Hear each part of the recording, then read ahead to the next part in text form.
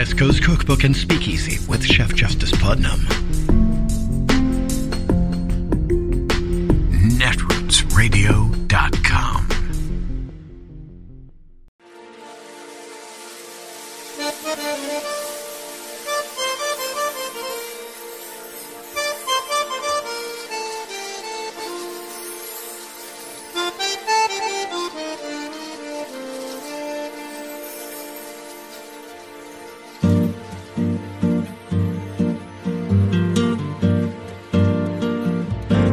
Je voudrais du soleil vert, des dentelles et des théâtres, des photos de bord de mer, dans mon jardin d'hiver.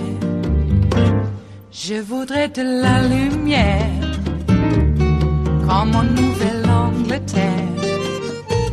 Je veux changer d'atmosphère, dans mon jardin d'hiver.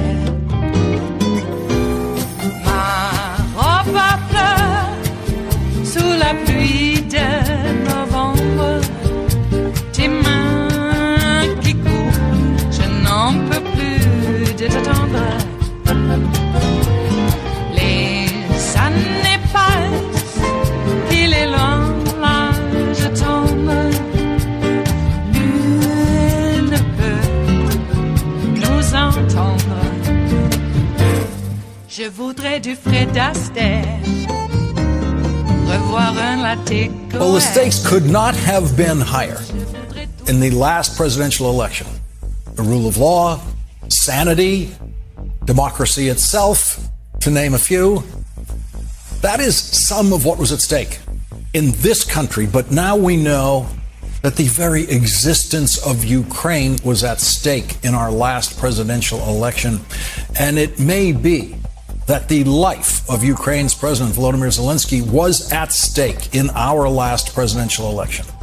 Jonathan Chait put it this way in New York Magazine today, quote, had 44,000 votes in Georgia, Arizona, and Wisconsin swung the other way, Zelensky would probably, at this moment, be in exile, in a Russian prison, or dead. Is Vladimir Putin evil? Is a question that no one is really struggling with anymore. The affirmative answer to that question has united everyone from Sean Hannity to Sean Penn.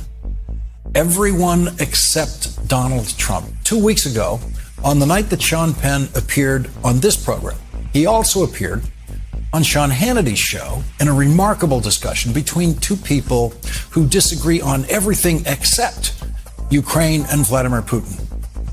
In the interview, after Sean Hannity called Vladimir Putin evil, Sean Penn said this. But if there is a God, there will be vengeance beyond all possible comprehension. Donald Trump still cannot bring himself to say anything like that. Donald Trump does not have the moral clarity of Sean Penn or Sean Hannity when it comes to Vladimir Putin. 2 days before Vladimir Putin's invasion of Ukraine, when Vladimir Putin publicly obtained encouragement and the authorization for an invasion in a truly foolish procedure that was televised, Donald Trump said, quote, there was a television screen and I said, this is genius. Putin declares a big portion of Ukraine, Putin declares it as independent? Oh, that's wonderful. So Putin is now saying it's independent, a large section of Ukraine. I said, how smart is that? The next day, in responding to criticism of the Putin genius comment, Donald Trump said this. Trump said Putin's smart. I mean, he's taken over a country for $2 worth of sanctions. I'd say that's pretty smart. He's taking over a country that really a vast location, a great piece of land with a lot of people and just walking right in. Today, Vladimir Putin admitted that these sanctions are hurting Russia, saying, quote, the most urgent problem here is the disruption of export logistics. But Donald Trump thought that it was worth $2 worth of sanctions. It was $2 worth of sanctions.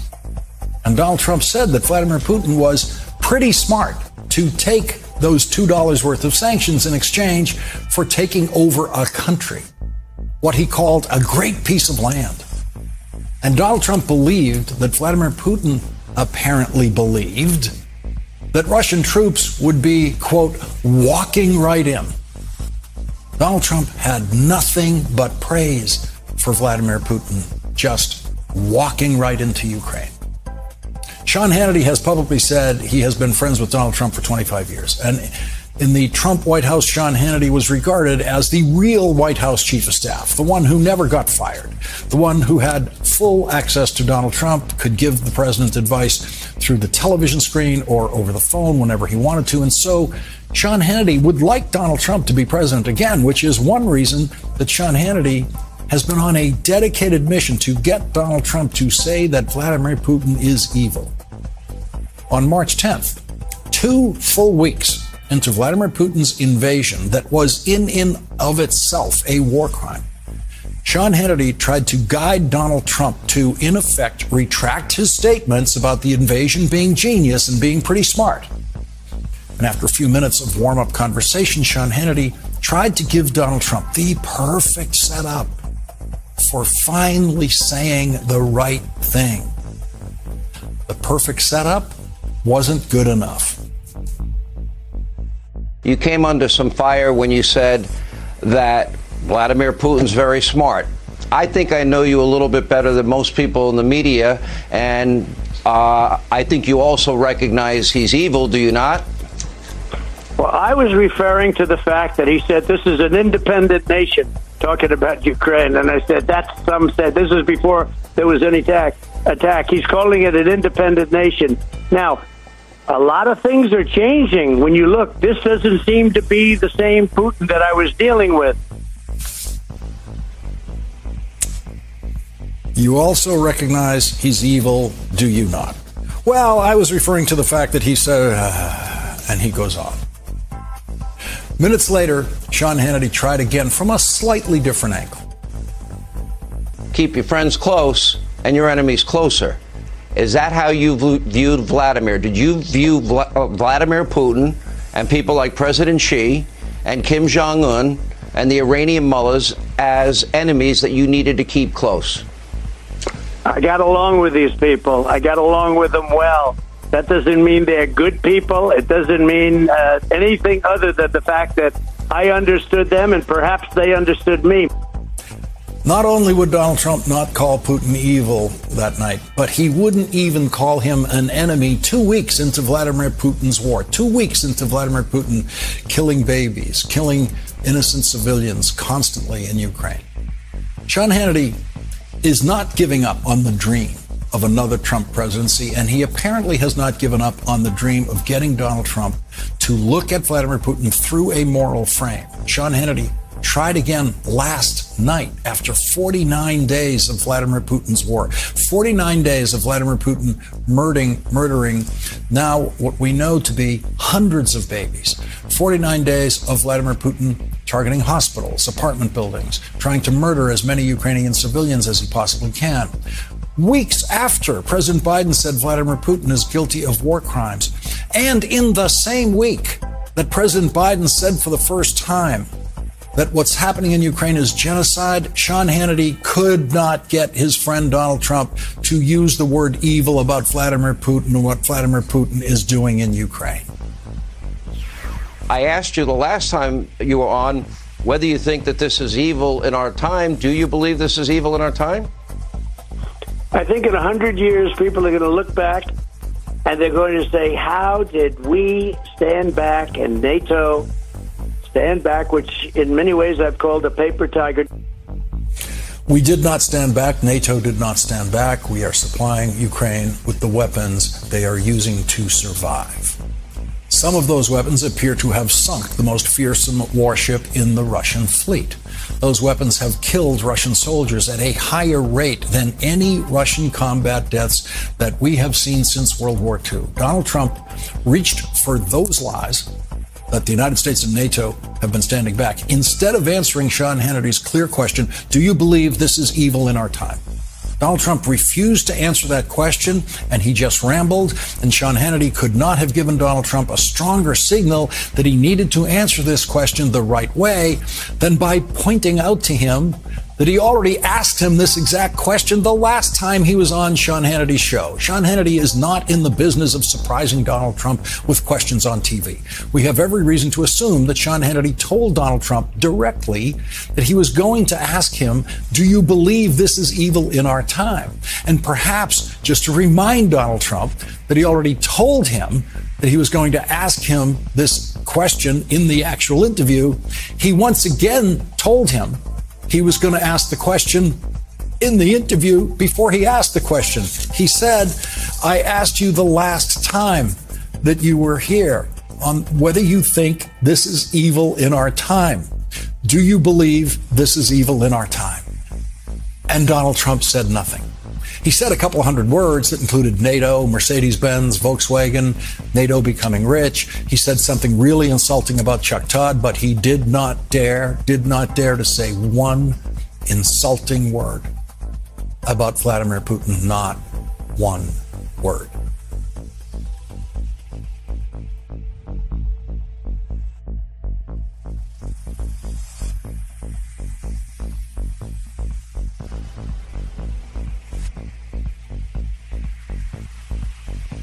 It is Friday, the 15th of April of 2022, and you are in West Coast Cookbook and Speakeasy.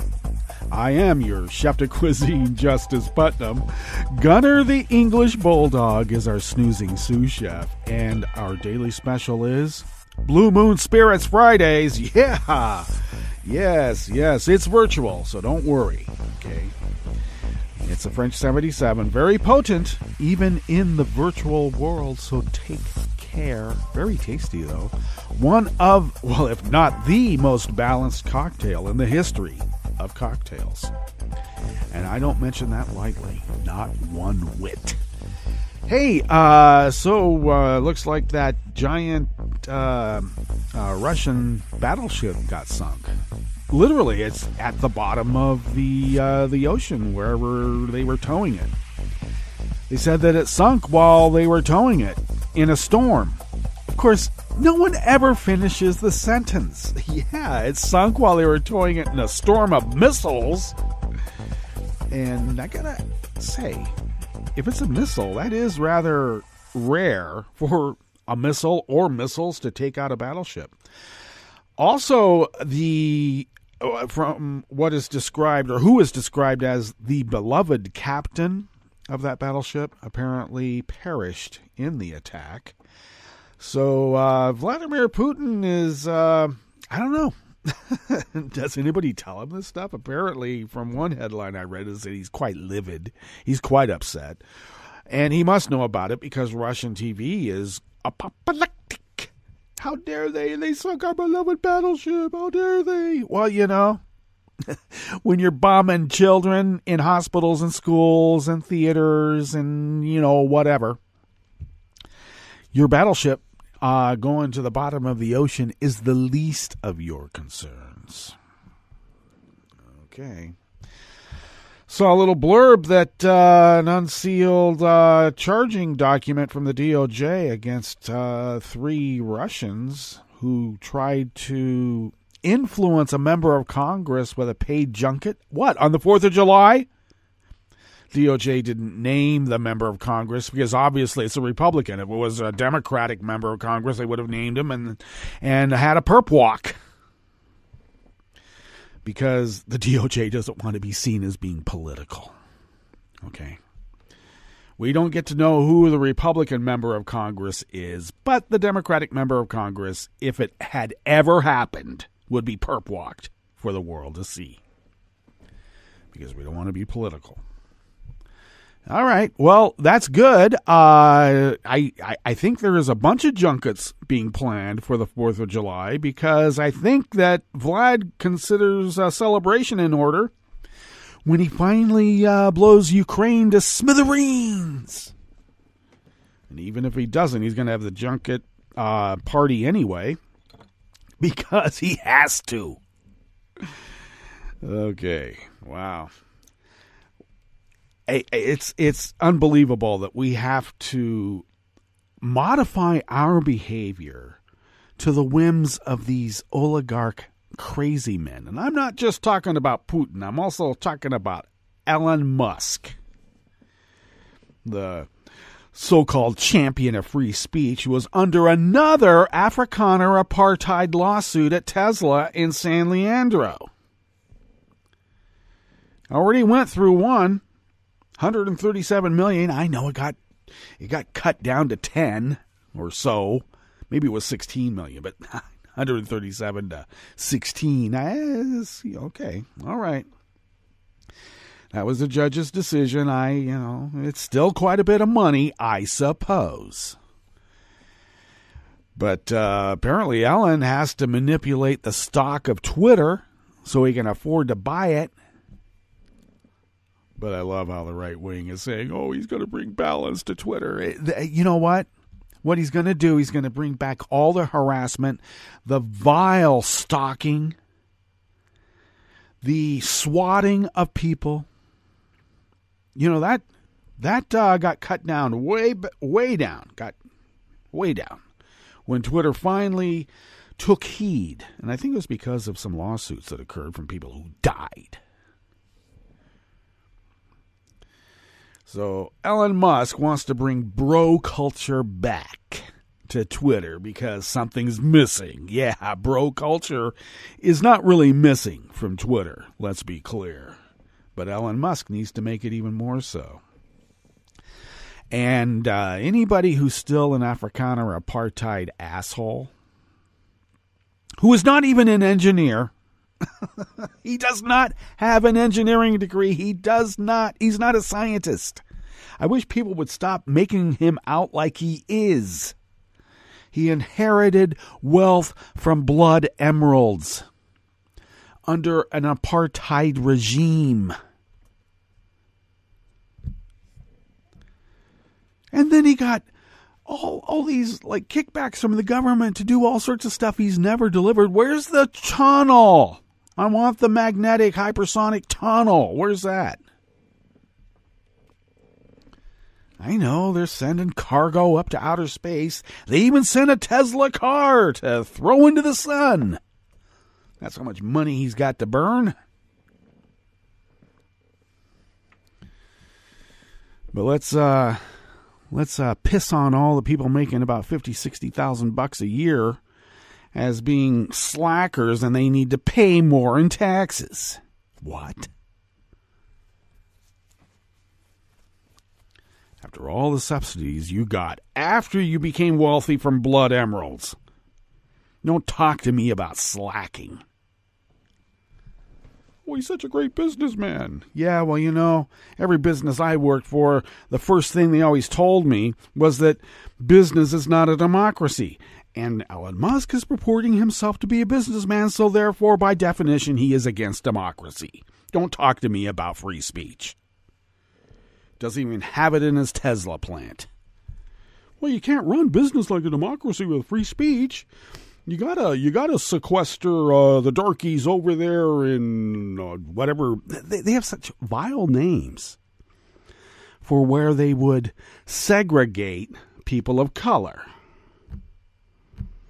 That's what we're talking about here. And then the racist epithets, the racist terminology right to a person of color's face, and they're supposed to take it?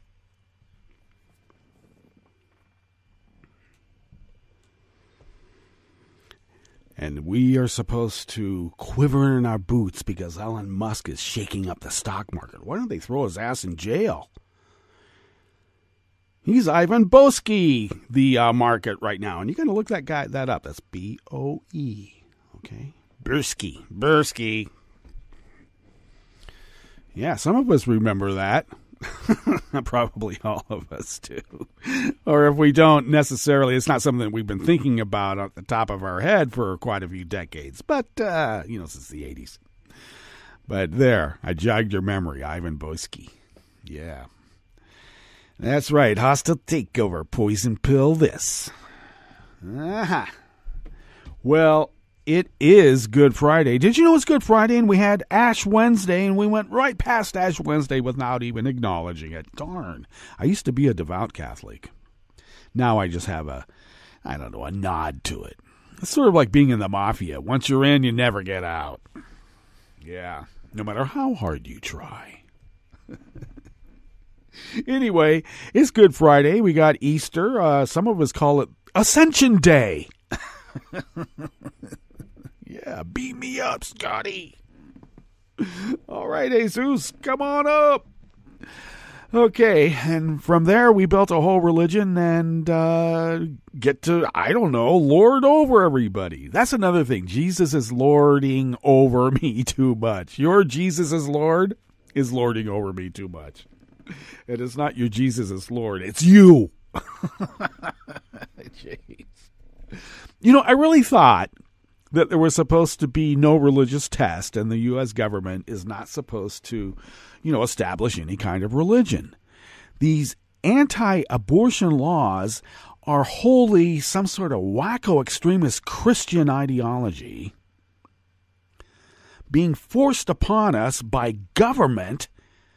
Last I looked, that's supposed to be unconstitutional, but I know with Barrett, Amy, and the others that got packed onto the court by you-know-who.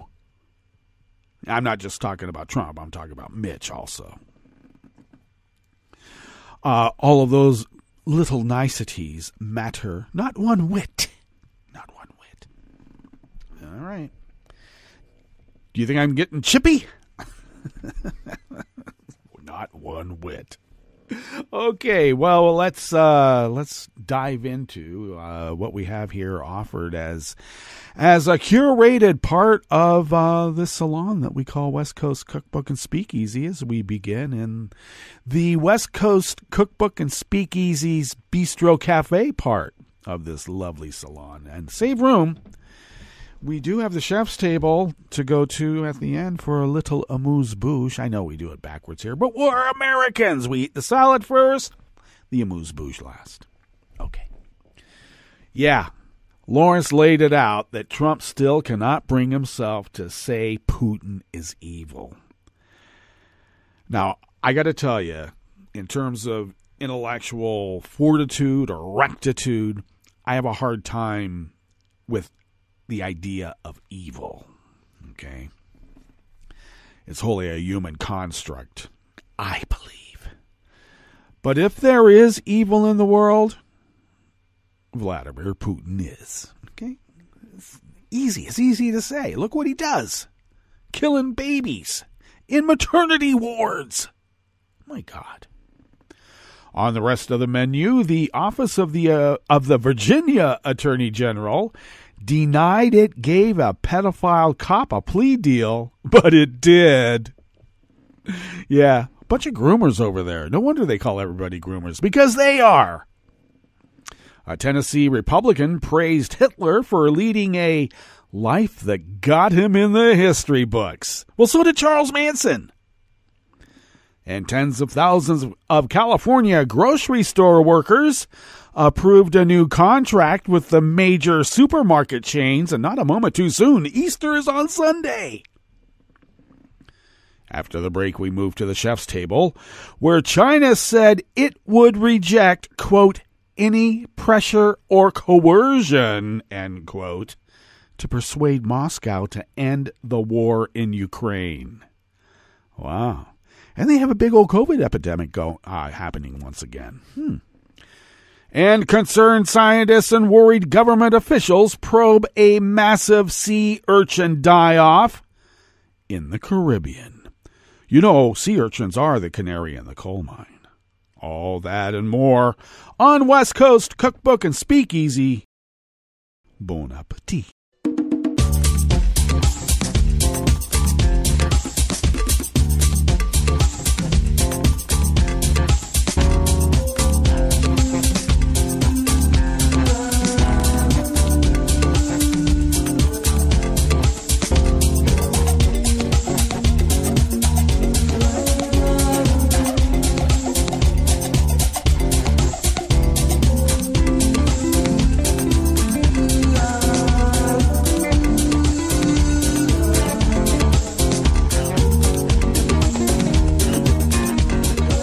near the bottom of our homepage at netrootsradio.com. To the right of the page is the chat room link. And the chat room is monitored by Kelly Lincoln. Thank you, Kelly. To the left of that chat room link across the page, near the bottom of our homepage at netrootsradio.com, is the link to our Patreon page, and you know what's coming. If you could become a recurring Patreon of Netroots Radio, and if you could afford to send us what you might spend on an espresso-type coffee drink, for instance, if you could afford to send those funds to us once a month, it really does help us pay our bills. And the bills keep increasing, and we need the help.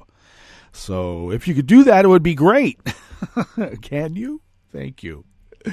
All right. And thank you to those of you who have stuck by us all these many years and helped us, because without you, we would not be able to do it.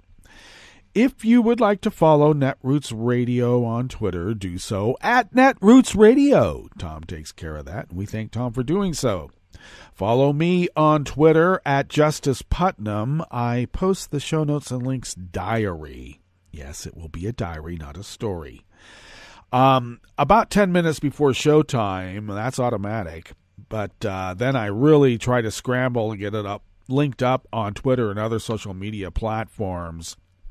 So follow me there, and that way you can get the show notes and links where the real reportage and the complete articles are. So follow me at Justice Putnam for that. If you would like to follow the show, do so at Cookbook West, and pick up podcasts by way of Spreaker, Stitcher, TuneIn, iHeart, YouTube, iTunes, and wherever podcasts can be found. And, of course, now the deep archive of the Netroots Radio Library over all these 11 years can be found at the Internet Archive at archive.org. Netroots Radio. Look for it. Alrighty. This first offering in the Bistro Cafe part of West Coast Cookbook and Speakeasy on this fabulous Blue Moon Spirits Fridays comes from the American Independent by Nick Vachon. The Virginia Attorney General's Office and state Republicans have misled the public about a plea deal offered to a former sheriff's deputy who was convicted of attempting to solicit a minor for sex, according to court documents. On December 16th of 2021, Loudoun County Sheriff's Deputy Dustin Amos posted a message to Whisper, an anonymous social media platform, reading, "Keep this cop company at work today." Wow. Hundreds of miles away in Minnesota, an undercover detective who was conducting a sting operation saw the post. The detective struck up a conversation with Amos and posed as a 15-year-old in private messages with the sheriff's deputy. Well, I think in Virginia she's an old maid by then, isn't she? Well, let's get back to the article. At one point, Amos replied, 15, damn, you're young, but that's hot, with 2 T's even. Amos then began asking the undercover detective about her sexual preferences and sent a series of explicit messages, including a photograph of himself in his underwear. Oh, well. Later in the conversation, which continued for several hours, Amos told the detective, who repeatedly identified herself as a 15-year-old high school student, that she should travel from Minnesota to Virginia to meet him. You know, he could have had the defense that he was being entrapped. That's how it worked in Michigan with those guys trying to kill. Yeah, Whitmer. Yeah, I'll get it out. The governor of Michigan. They were trying to kill her. Well, the sheriff's deputy continued messaging with the detective for 5 hours, and at one point, sent her a video of himself doing something in his car, and I'm not going to tell you what it is, but you know what it was. The detective identified the Nova DC Internet Crimes Against Children Task Force the next day and state police arrested Amos outside the county jail where he was on duty. He was charged with 2 felony counts of soliciting a minor using an electronic device and agreed to plead guilty to the first charge if Virginia Attorney General Jason Myers' office dropped the second charge. On March 24th, NBC4 Washington reported that Amos had accepted a plea deal from the Virginia Attorney General's office, and on March 28th, the state politics newsletter Virginia Scope covered the story. In response, Victoria Lesavita, Myers' director of communications, wrote an email to the newsletter's author, Brandon Jarvis, with the subject line, "Correction Needed," in which she claimed the plea deal story was, quote, "completely incorrect," end quote. There was no deal offered, Lasavita wrote on March 28th. There is a difference between pleading guilty and being offered a plea deal. They are not the same thing.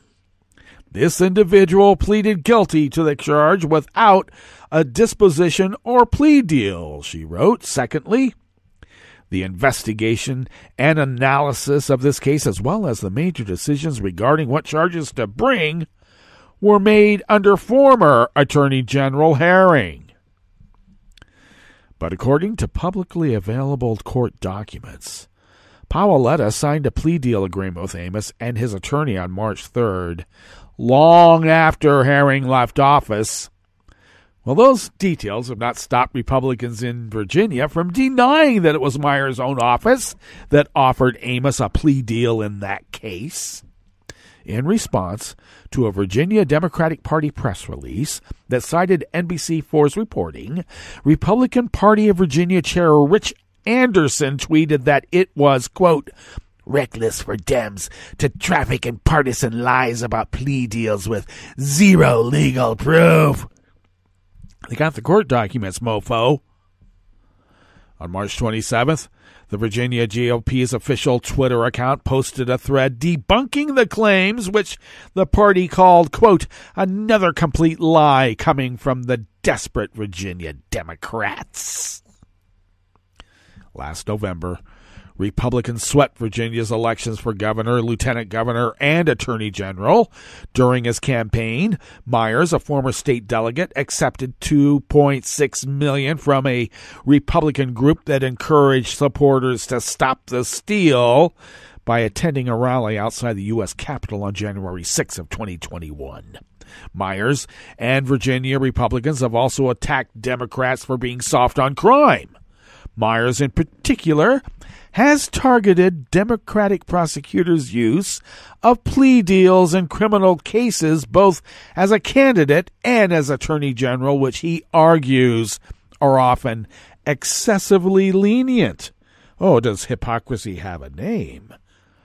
Loudoun County was the center of one of the most contentious moments of last year's election.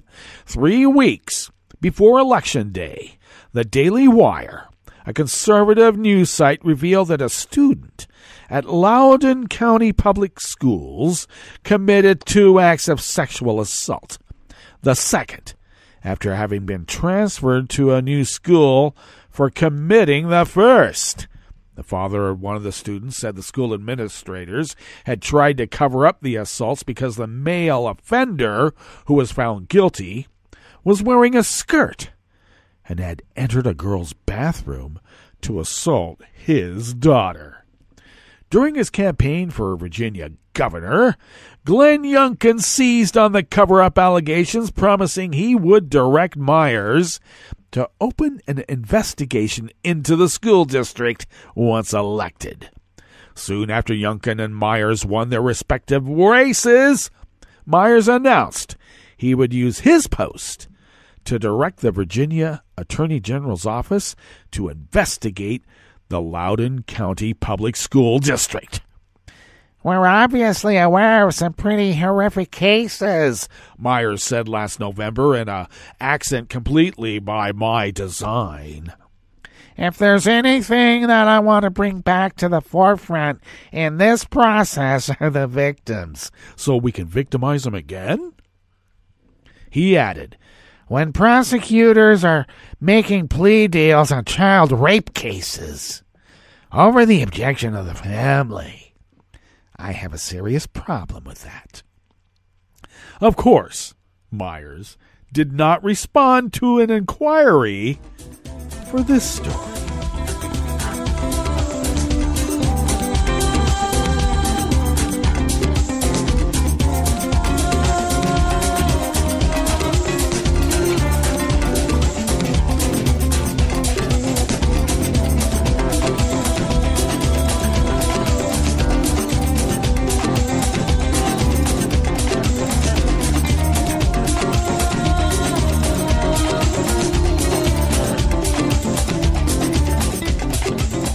Emily Singer of the American Independent brings us this next offering here in the Bistro Cafe of West Coast Cookbook and Speakeasy, Blue Moon Spirits Fridays.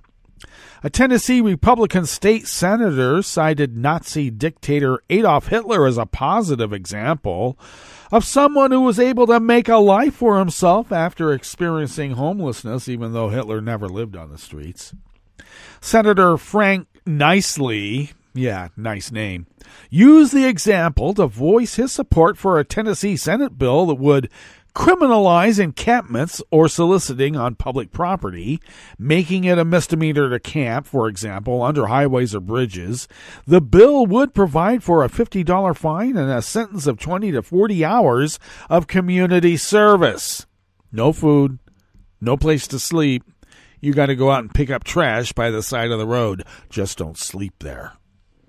I want to give you a little history lesson on homelessness, Nicely said in a speech on the Senate floor in support of the legislation, and in another belittling accent, totally of my own design. In 1910, Hitler decided to live on the streets for a while. So for 2 years, Hitler lived on the streets and practiced his oratory and his body language and how to connect with the masses, and then went on to lead a life that got him in the history books. So a lot of these people, it's not a dead end. They can come out of these homeless camps and have a productive life, or in Hitler's case, a very unproductive life. I support this bill. What? Republican lawmakers seem to make a habit of praising Hitler. I like to say it. They don't seem to have any problem with their struggle with my struggle. And of course, Hitler, whose regime engaged in systematic genocide that killed 6 million Jews and millions of political prisoners, disabled people, and members of other marginalized groups like the press. Representative Mary Miller, a repug from Illinois, said at a pro-Donald Trump rally the day before the January 6, 2020 insurrection at the U.S. Capitol, Hitler was on the right thing. He said, whoever has the youth has the future. She later apologized. I don't know if it was in the accent that I would have used, and I just did. In January, a Republican state senator from Indiana came under fire when he said, Marxism, Nazism, fascism, I have no problem with the education system providing instruction on the existence of those isms. I believe we've gone too far when we take a position. We need to be impartial. What?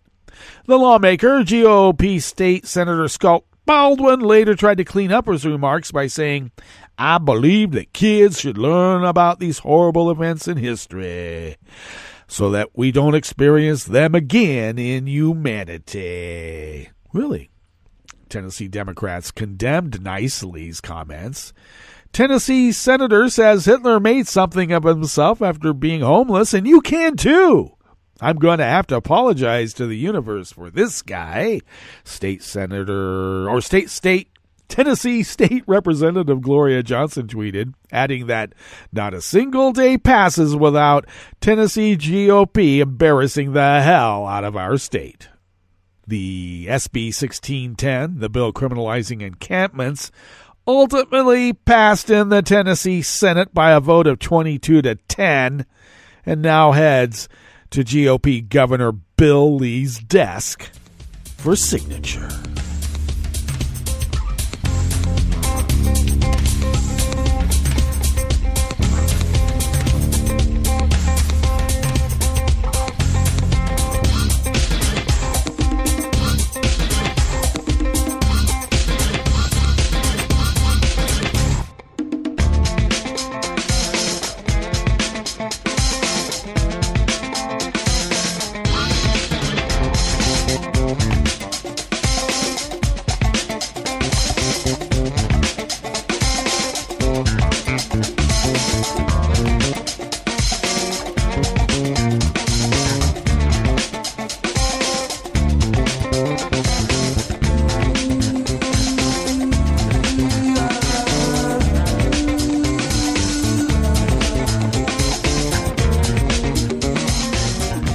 Anonymous holiday staff, apparently, at the Associated Press, brings us this final offering here in the Bistro Cafe of West Coast Cookbook and Speakeasy. Tens of thousands of California grocery store workers have approved a new contract with the major supermarket chains, avoiding a potential strike. Union members in the central and southern areas of the state ratified a tentative deal that was reached last week. It grants some 47,000 employees higher wages, stronger health benefits, increased guaranteed hours for part-time workers, improved store safety, and a secured pension.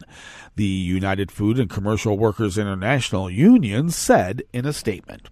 Most workers will receive pay hikes of $4.25 per hour over 3 years, the union said, with higher raises for some employees.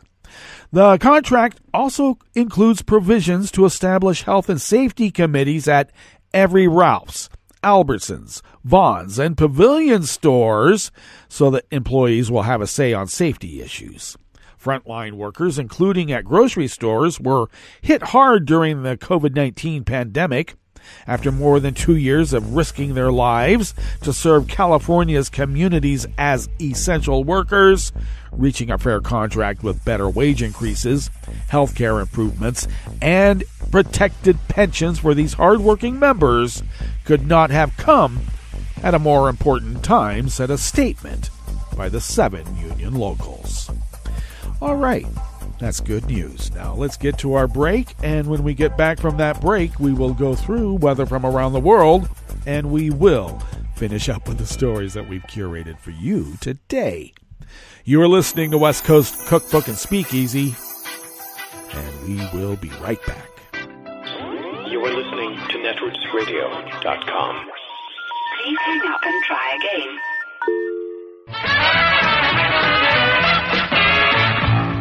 From a point at sea to the circles of your mind, a new force is at work for planetary transformation. New radio for a new Earth.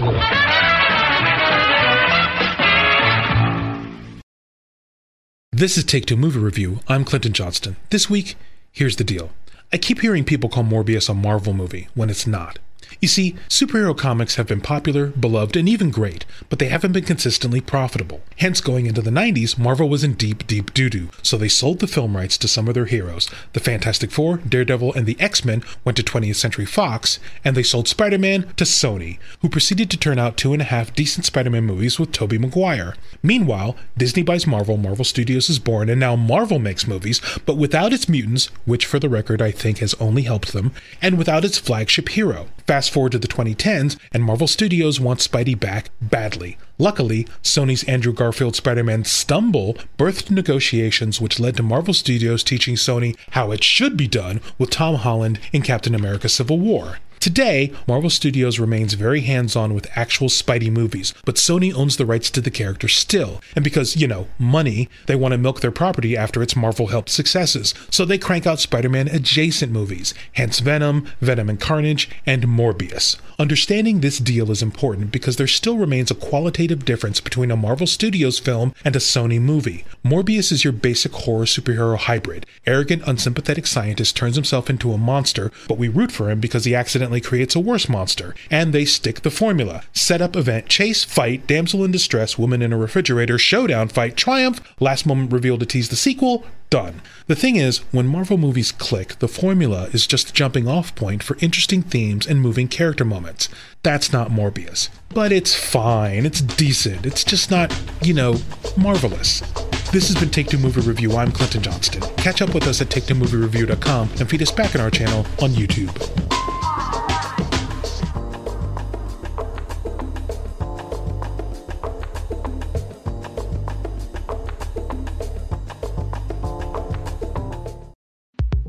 This is Scientific American's 60-Second Science. I'm Christopher Intagliata. When you look up at the Milky Way, you're gazing at the galactic equivalent of Rome, a metropolis of stars with layers upon layers of history, just like the Eternal City. So says the astronomer Hans Walter Rix. There were glory days, there were disasters, and all of these things kind of happen in the life of galaxies. And the Milky Way is just the one galaxy we can look at star by star. And so you can kind of see individual episodes in actual detail. Now Rix and a colleague at the Max Planck Institute for Astronomy in Germany have indeed gone star by star, determining the ages of nearly 250,000 stars in the Milky Way. That work has allowed them to reconstruct some of the major life events in the galaxy's evolution over its 13 billion years of existence. What it showed is that indeed the youth and childhood of the Milky Way was turbulent, but actually afterwards we've lived an enormously sheltered life compared to most other galaxies. Gas drizzled in, and the suburbs grew peacefully and sprawled. The astronomers say that the galaxy's thick disk began to form around 13 billion years ago, just 800 million years after the Big Bang. Then, around 11 billion years ago, a cataclysmic collision occurred. The Gaia Enceladus satellite galaxy crashed into the Milky Way. And just at the same time, there was a huge burst of star formation, or a large increase of star formation in our own Milky Way. And that suggests, doesn't prove, that the perturbance that this infalling satellite created caused a lot of the gas that was in our Milky Way to form stars. The details are in the journal Nature.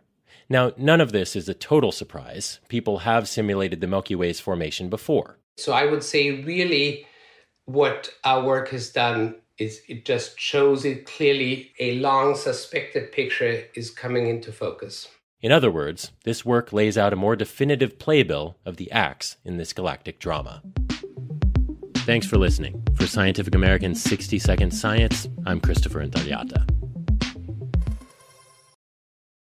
Hi, I'm Tom Hartman, and since you're listening to netrootsradio.com, show your progressive side and go to the donate button on the bottom of the homepage. It's progressives like you who power Netroots Radio and keep the progressive message beaming everywhere 24 hours a day. Just go to our donate button at the bottom of netrootsradio.com. Thank you for keeping progressive radio at full power.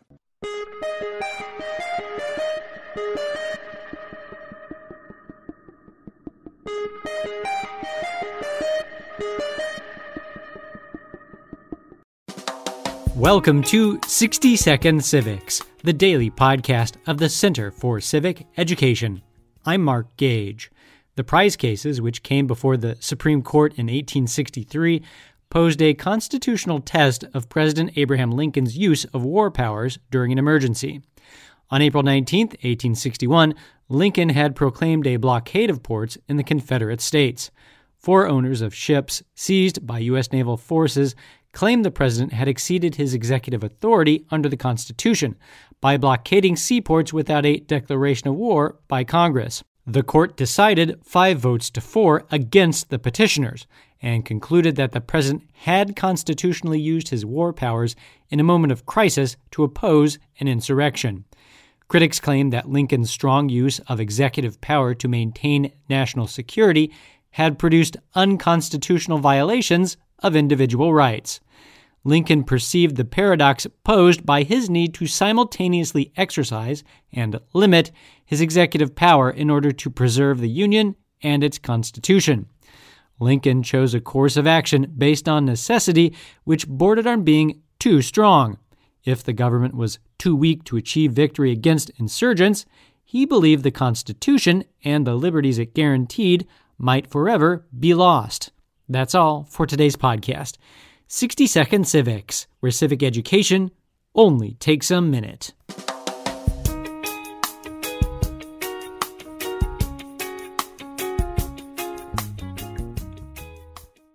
I'm Rick Smith, and this is Labor History in 2. On this day in labor history, the year was 1947. It was opening day of a truly new baseball season. 14,000 black baseball fans had come to Ebbets Field in Brooklyn, making up more than half of the crowd. They let out an exuberant cheer as Jackie Robinson, the first ball player to break the color barrier, ran onto the field. But do you know what led to that historic moment? For years, black community leaders and writers at black newspapers had led the call demanding baseball's integration. The New York Trade Union Athletic Association also joined the fight. The TUAA organized sports programs for 300,000 union members. In 1940, they launched the Committee to End Jim Crow Baseball. That July, they hosted a labor sports carnival at the New York World's Fair. The theme for the event was Ending Jim Crow Baseball. Racially integrated teams played a series of baseball games. The committee collected more than 10,000 signatures to end baseball's long system of segregation. Civil rights and union leaders held pickets at baseball stadiums in New York and Chicago, where they collected more than 1 million signatures. This grassroots community organizing brought attention to the racial barrier erected around America's pastime. Finally, their efforts paid off when the part owner and general manager of the Brooklyn Dodgers, Branch Rickey, signed Jackie Robinson to play for the Dodgers. Robinson often faced discrimination from other teams and fans during his career. But despite this harassment, he was named Rookie of the Year in 1947, National League MVP in 1949, and was named to the All-Star team 6 times. And so, each year on this day, Major League Baseball celebrates Jackie Robinson Day. Players wear the number 42 in honor of Jackie Robinson. Labor History in 2 brought to you by the Illinois Labor History Society and The Rick Smith Show. For more information, go to laborhistoryin2.com, like us on Facebook, and follow us on the Twitters at Labor History in 2.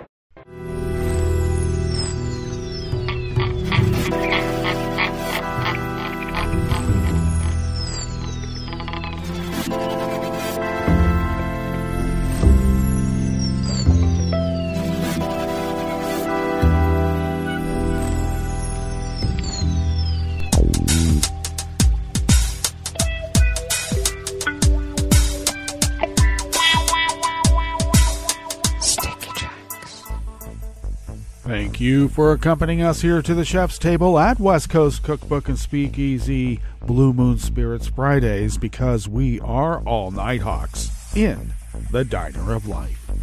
We always begin, whether from around the world, along the banks of the Rogue River in the Rogue River Valley of Southern Oregon on the west coast of the continental United States of America, where it is currently 29 degrees Fahrenheit, expecting a high again in the mid to low 50s. A mix of clouds and sun during the morning will give way to cloudy skies this afternoon, winds light and variable, and then rain early tonight with snow overnight, lows in the low 30s, winds light and variable, and then rain and snow showers in the morning tomorrow, becoming partly cloudy in the afternoon, highs in the low 50s, winds out of the west at 5 to 10 miles per hour.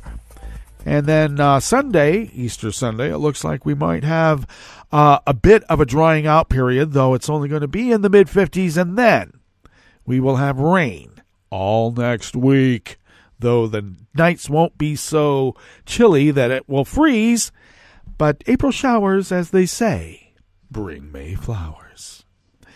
Which reminds me, I should tell you, the grass pollen is rated low right outside the window here in Rogue River proper, which still has an impact. The air quality index for the region is good at 31 parts per million, and that daytime UV index has inched up in the moderate range to level 4. Barometric pressure is holding steady at 30.12 inches. Visibility is up to 10 miles, and relative humidity is at 97%.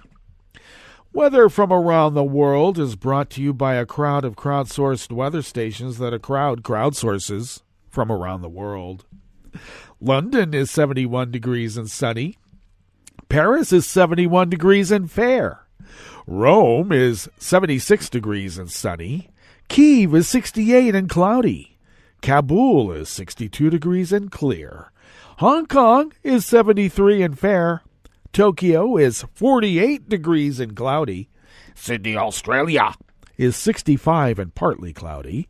San Francisco, California is 45 degrees and partly cloudy. And New York, New York is a pleasant 61 degrees Fahrenheit and sunny. And that is weather from around the world, brought to you by a crowd of crowdsourced weather stations that a crowd crowdsources from around the world.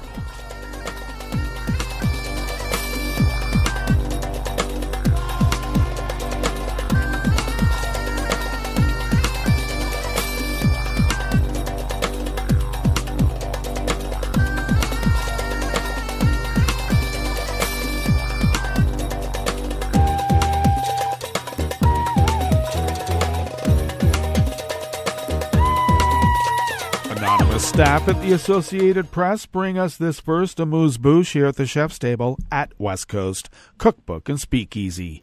China said it would reject any pressure or coercion over its relationship with Russia in response to a call from U.S. Treasury Secretary Janet Yellen for Beijing to use its special relationship with Russia to persuade Moscow to end the war in Ukraine. Foreign Ministry spokesperson Zhao Lijian defended China's position on the war, saying it had made considerable efforts to de-escalate the situation, defuse the crisis, and rebuild peace. Is it working? China playing a constructive role in the Ukraine issue, Zhao told reporters at a daily briefing. China has refused to condemn the invasion of Ukraine by strategic partner Russia or even referred to the conflict as a war in deference to Moscow, which uses the term special military operation. China has also amplified Russian propaganda about the war, including unsupported claims that the U.S. and Ukraine have been developing biological weapons.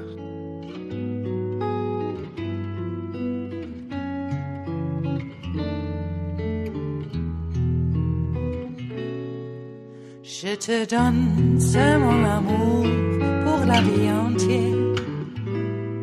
La promesse de me trouver à tes genoux.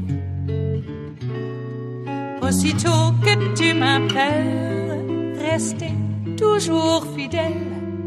C'est tout, c'est tout. Je te donne tous mes printemps, mes étés de mer. Mes automnes, quand les feuilles tombent partout.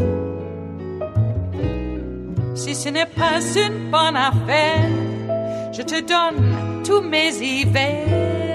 Danica Koto of the Associated Press brings us this final amuse-bouche here at the Chef's Table at West Coast Cookbook and Speakeasy.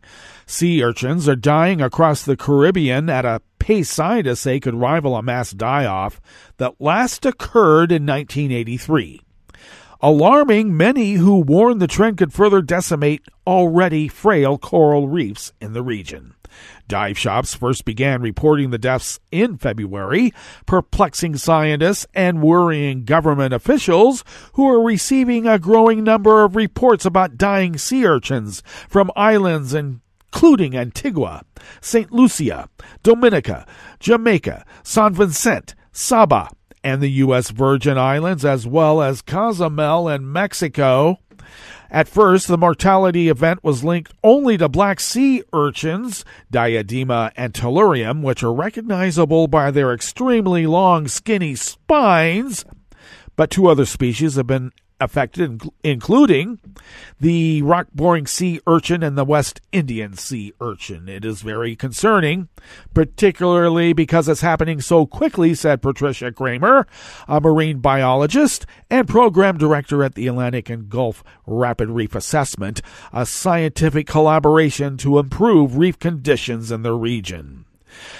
The deaths worry Kramer and other scientists, including Dana Mendez, team lead for the U.S. National Oceanic and Atmospheric Administration Coral Reef Conservation Program. Losing our sea urchins would be really devastating. Well, that brings us to the end of our broadcast period for the day and the week, but you do know Netroots Radio broadcasts on, and we will meet up here on Monday for River City Hash Mondays, so do stay tuned to Netroots Radio all day, all night, and all weekend on this holiday, Easter holiday weekend, for all the breaking news as it breaks, and we will meet up here on Monday, right here in West Coast Cookbook and Speakeasy. Bon appetit.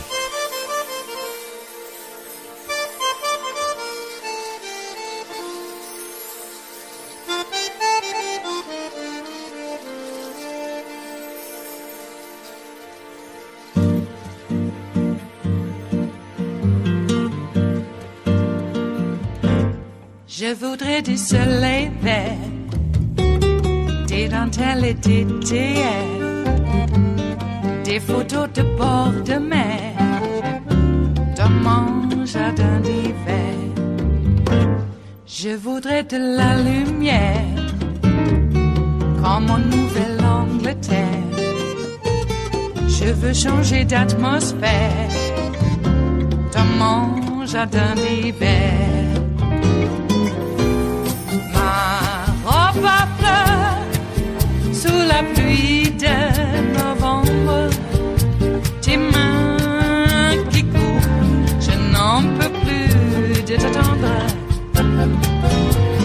Les années passent, qu'il est loin, là je tombe. Nul ne peut nous entendre.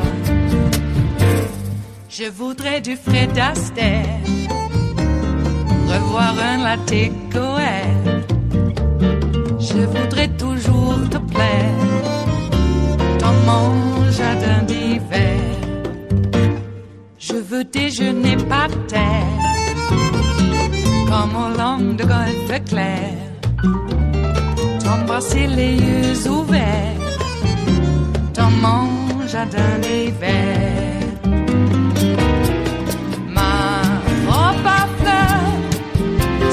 Pluie de novembre, tes mains qui courent, je n'en peux plus de t'attendre. Les années passent, il est loin, là je tombe. Nul ne peut nous entendre. Ba-da-da-dum-di-da-dum. Ba-da-da-dum-di-da-dum. Ba-da-da-dum-di-da-dum. Dans mon jardin d'hiver. Ba-da-da-dum-di-da-dum. Ba-da-da-dum-di-da-dum. Ba-da-da-dum-di-da-dum. Dans mon jardin d'hiver. Dans mon jardin d'hiver. Dans mon jardin d'hiver.